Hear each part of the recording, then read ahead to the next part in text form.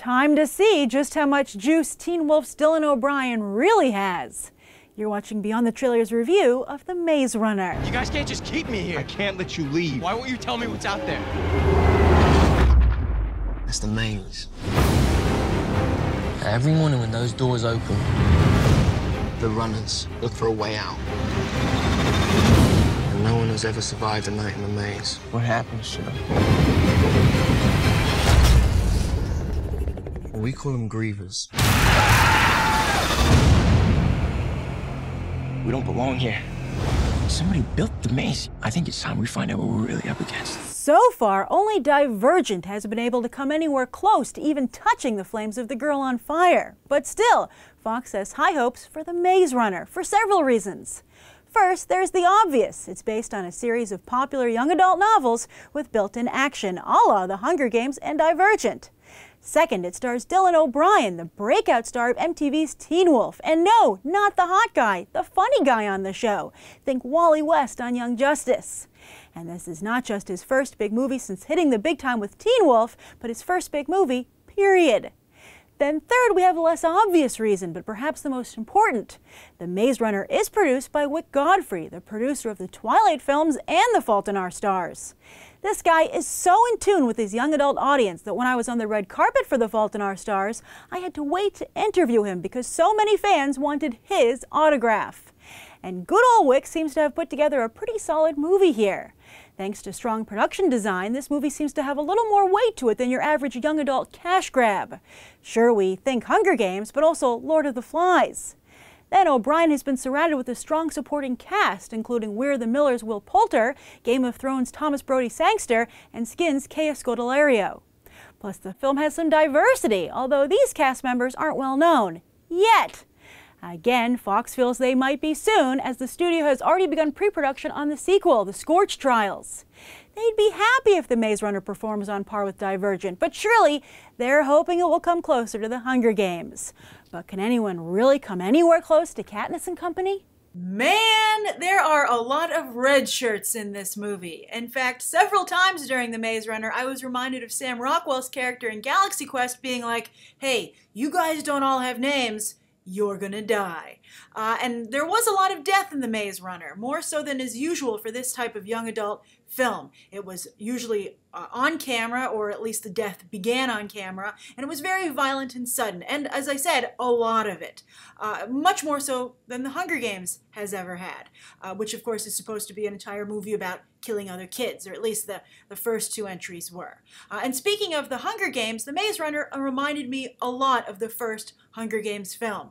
And that probably means we're in for a heck of a sequel. However, this first entry, I didn't love so much, and I had a lot of the problems that I had with the first Hunger Games, interestingly. And that's that I felt a really poor job was done in terms of the world building of the movie. Now, to be fair, I thought that the end of The Maze Runner, the last 20 minutes or so, got really interesting. And that's another reason why I'm excited for the Scorch Trials. I was like, finally, at the end of the movie, I was like, oh, I get the pitch for The Maze Runner. I get the hook. I get the clever idea that this author must have originally had.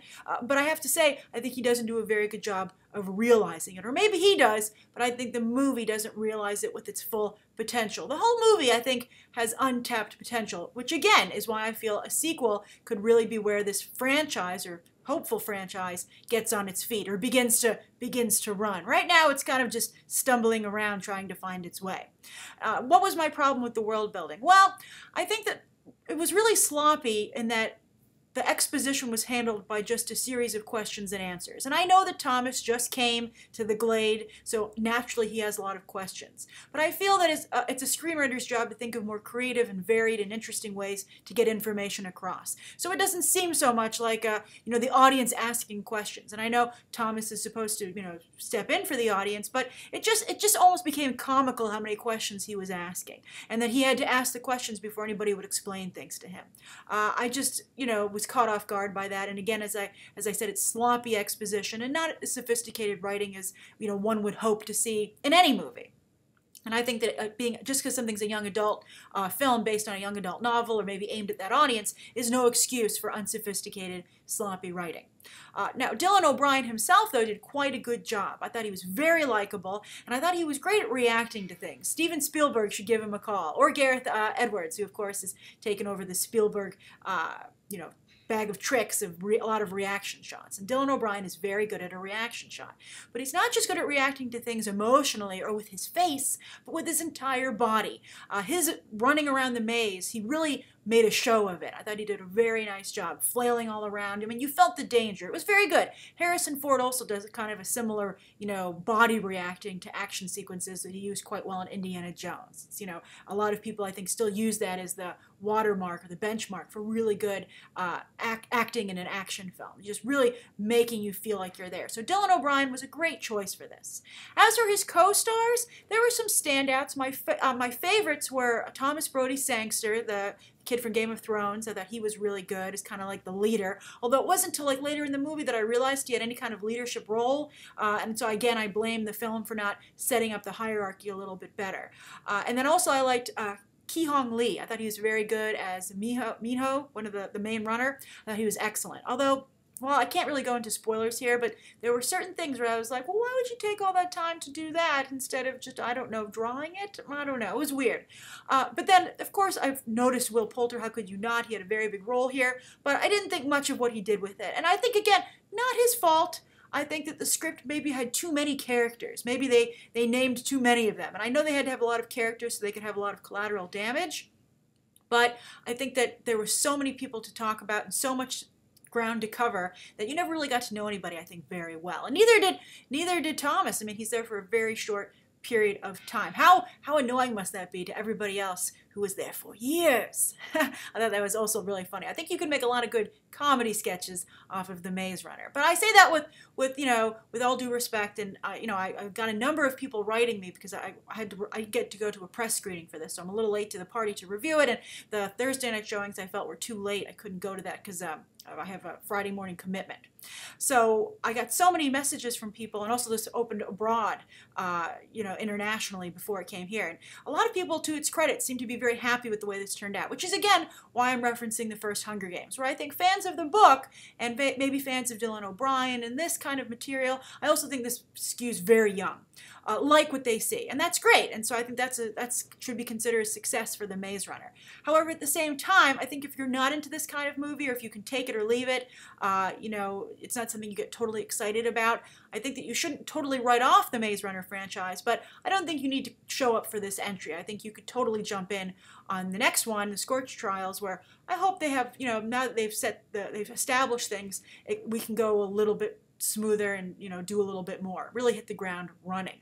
Although I do have to point out that while the Hunger Games has a fairly simple concept, and so it's very easy to get across, I think there's something much more convoluted maybe is going on over here with The Maze Runner, and I think that it has not set it up at all. When the movie was over, I still really had no idea what was happening. And I think that at some point your audience has to have a little bit better of a grasp on things than your main characters, even though, I think in the beginning we're supposed to be on the same page. So that's my review of The Maze Runner. Again, wouldn't write it off, but I'm not too terribly excited about this first entry. However, I do have high hopes for the sequel. What do you think of The Maze Runner? Do you agree with my problems with the film? Or where do you think that I missed an aspect that really made it stand out? And what did you think of all the death in a film like this? Did you think it was good? Did you think it was too obvious because you knew you're like, oh, I know who's going to die. I mean, if you watch a lot of movies like this, I think you can really peg what's going to happen. And what did you think of the last 20 minutes? Did you think that was where the movie really came to life finally? Do you think it was where it went off the rails? What are your thoughts on The Maze Runner? Thank you so much for tuning into my review, and you can check out some more episodes right now.